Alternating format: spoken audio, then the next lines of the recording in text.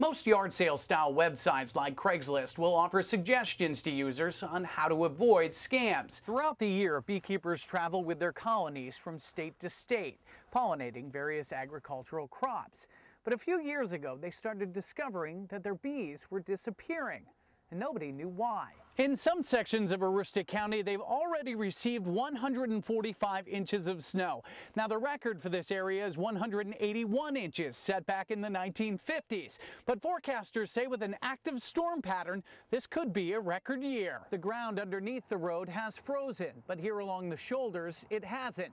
When you mix in the excessive runoff, they say you have a big problem. Registered Maine guides are not required to take these types of swiftwater rescue courses, but these guides say if you're going to spend that much time out on the river, it's good to have. A few minutes before game time at the auditorium, the back tunnels are crowded with nervous players. It's really nerve-wracking for me because I've never had to play in front of an audience this big.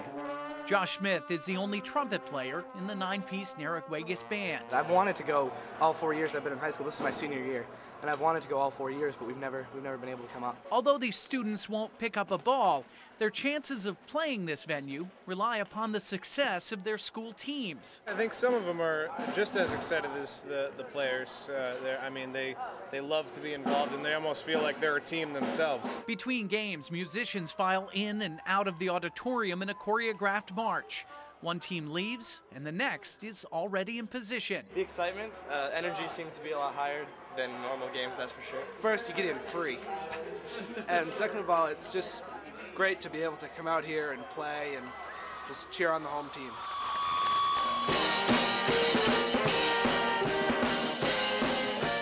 Their playlist is constantly changing, from staples like school fight songs to classic hits. We just usually pick which one we want to play like, so it just depends on what we feel like. And in between their performances, there's a game to watch. Josh Smith enjoys basketball, but he admits he's usually counting down the minutes until it's his turn to play again. I forget where I am, honestly. And I think that helps my nerves too, not thinking about the audience, not thinking about, the fact that we're playing in this huge auditorium.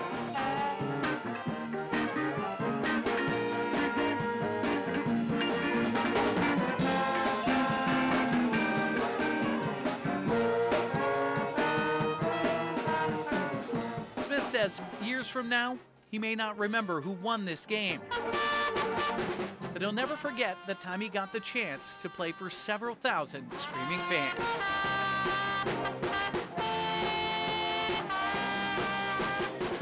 In Bangor, Scott Sassone, News Center.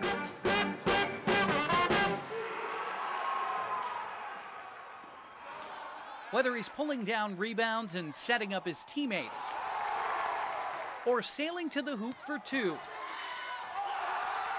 Billy Bissell's got game. He just acts normal and does everything better than anybody else can do, so.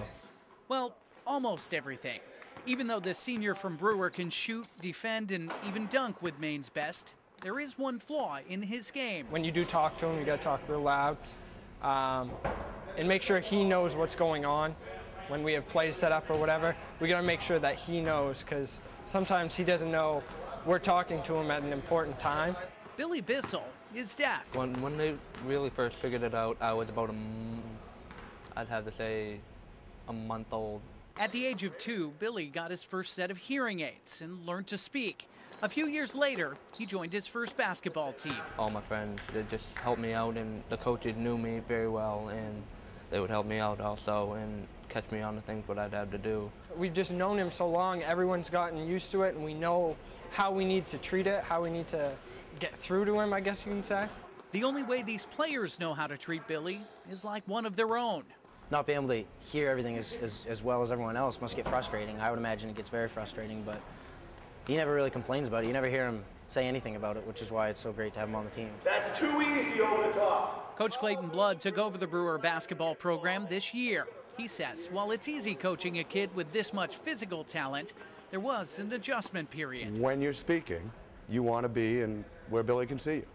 And once you get that and remember that once in a while, there's really no other transition. Billy also grew up using sign language and reading lips. He and his coach use an auditory trainer during games. Whatever you say into that goes into my hearing aids a lot louder than normal. While those hearing aids make it easier to follow along with his team, Billy says there are times when he actually benefits from being deaf. His coach points to a game at Brunswick when Billy had a chance to win the game at the free throw line in front of a hostile crowd. So he looks kind of over at the fans, and then he just reaches up and click, click, turns that off and calmly sinks to at the foul line. So for that part, what a smooth move, what a thinking move that was. His teammates say that's Billy Bissell, a smooth player who can silence his opponents in more ways than one. In Brewer, Scott Sassone, News Center. Okay, so a person coming down a river, fallen and slipped offshore in the water, no PFD. Anybody got any ideas on this one? Jeremy Hargraves and the crew at Northeast Guide Service are talking safety. What would our first step be if there was a victim in there? So my first thing was try to reach something out to him, whether that's a stick, paddle, pole, whatever you got.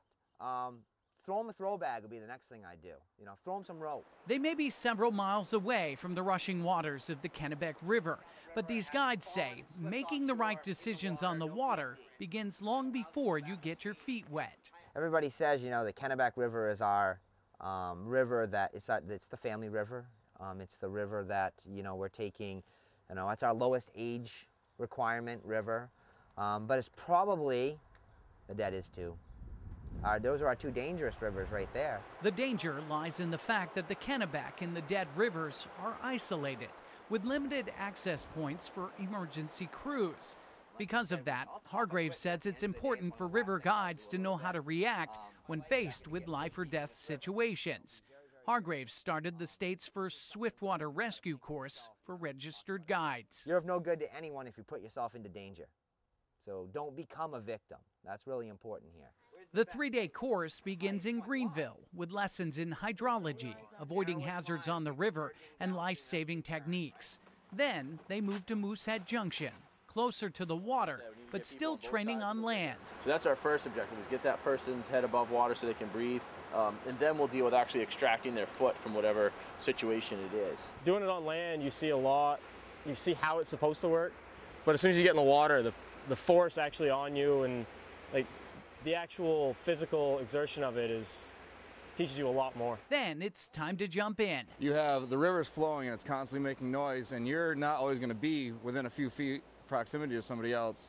So setting up your whole plan right from the beginning, telling them what they need to do, what you need to do, it makes a world of difference. Registered Maine guides are not required to take these types of swiftwater rescue courses, but these guides say if you're going to spend that much time out on the river, it's good to have. That line that Ashley had could have been anchored off, if possible, out there in the river.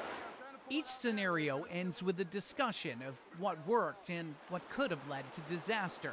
Jeremy Hargraves says these guides may never know how to deal with every dangerous situation, but by the end of the course, they're prepared to make better decisions when things go wrong. In Moosehead Junction, Scott Sassone, News Center.